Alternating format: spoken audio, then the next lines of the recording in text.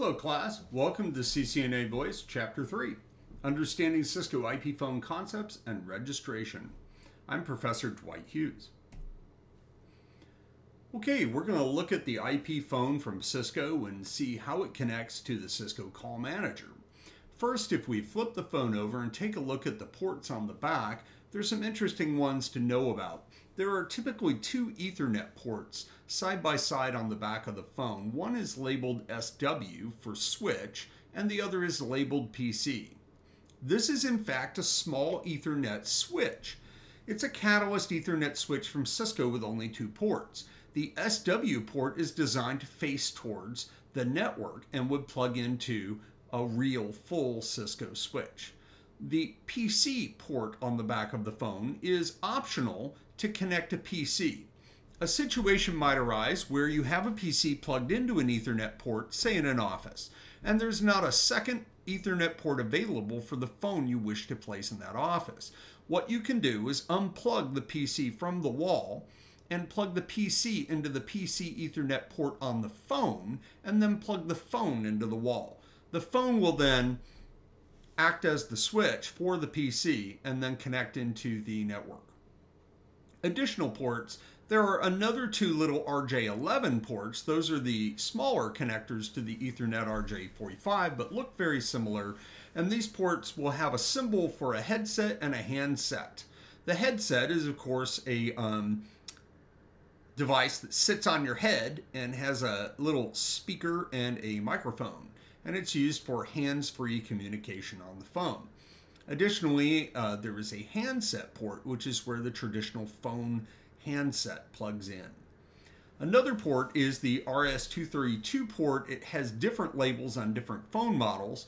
It is sometimes called an option port or peripheral port. It is for adding additional components to the phone, like a second dial pad, a lighted pad of buttons that could be used to reach multiple departments or add additional lines to the phone. Let's talk about how we power the phone now that we have an idea of what ports are on the phone.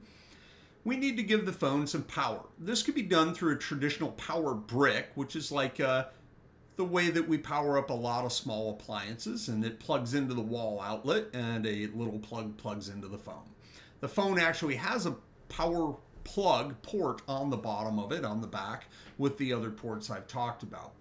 But that's a little cumbersome to find a available 110 outlet everywhere you want to put a phone. So the best way to power a phone is right over the Ethernet cable, and the following three solutions all do that. One is to just use an Ethernet switch that supports 8023AF power over Ethernet. Most of our Cisco switches in the lab offer this feature. If you look at the switch model number, it will always have the word PoE in it to identify that. Additionally, the front-facing mode button lights on the Cisco switch will include one that says PoE. These will be good indicators that this is a PoE-capable switch. Be aware that a PoE switch does not always have all ports on the switch that are PoE capable.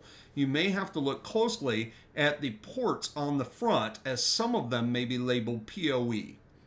If so, then other ports that are not labeled PoE would not be powered. You will see this on the switches we have in our lab.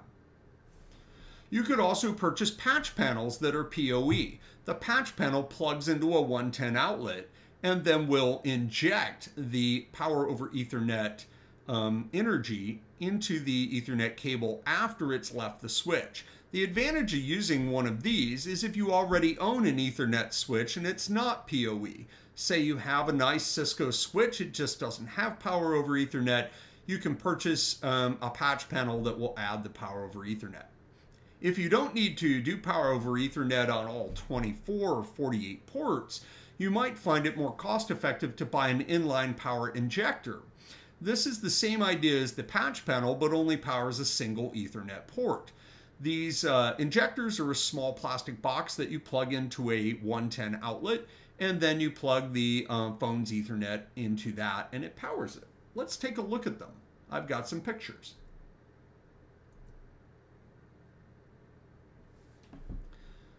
Okay, you can see all of those, and so this patch panel looks a little different. It has 2 plugs for every 1 device.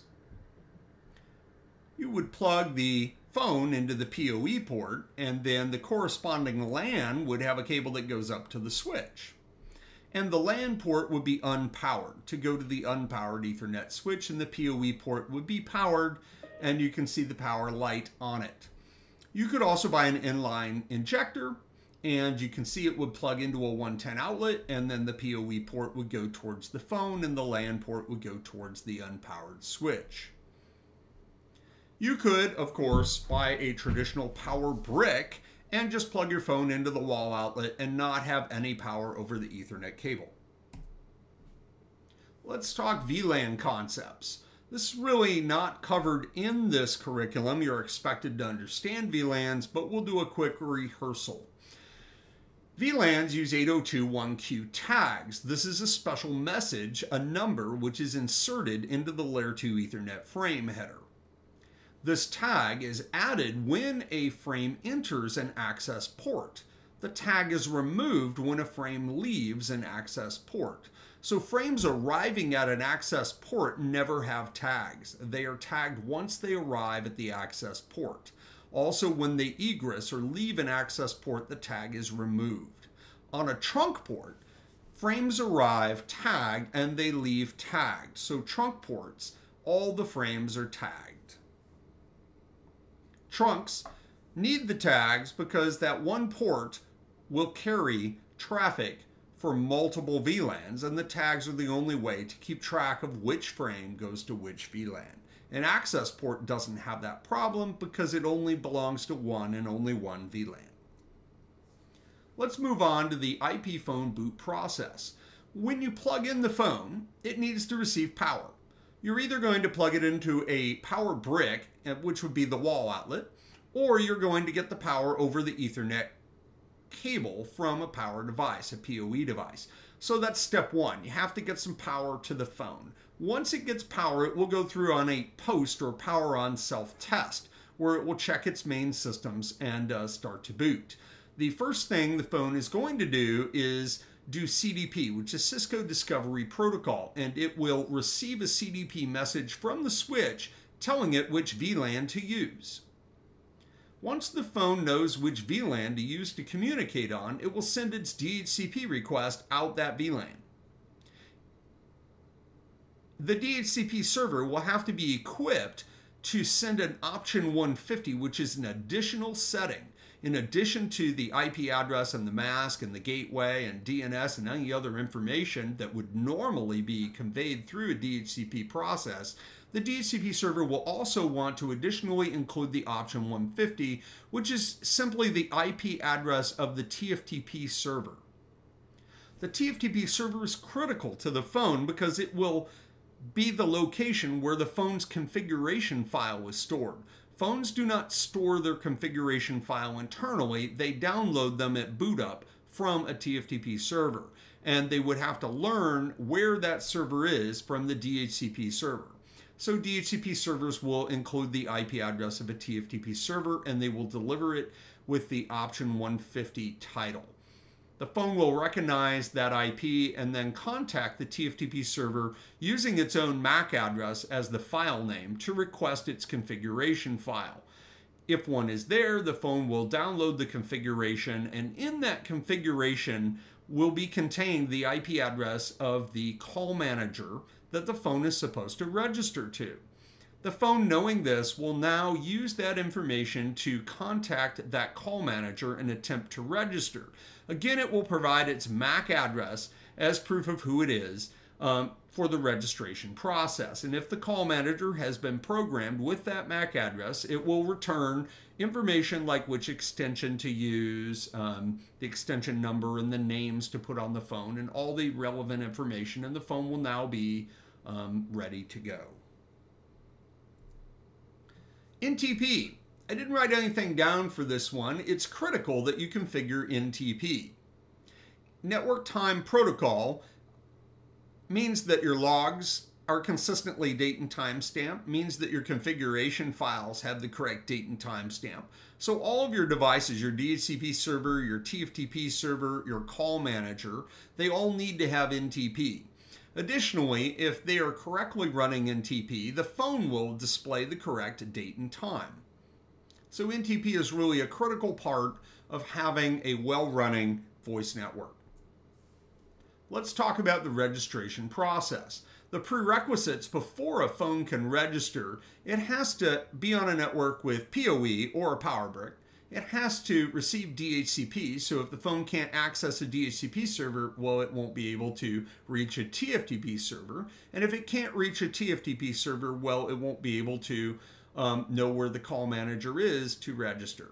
Additionally, you would want to make sure NTP was up and working and that you had correct routing. If you could not ping between the phone and the call manager, you would not have met the prerequisites for the phone to register. The phone will register trying one of two protocols, either SCCP or Skinny. This must be configured in the configuration on the call manager and on the phone, and they must match. So if the call manager is expecting the phone to be using SCCP, the phone has to have a configuration file that uses SCCP. SCCP is Cisco proprietary and sometimes referred to as Skinny. SIP is the industry standard that does the same thing and is superseding SCCP. Within a few years, SCCP will probably be obsolete as SIP overtakes it. And as I've mentioned before, the phone provides its burned-in address or MAC address as proof of who it is in order to register with the call manager.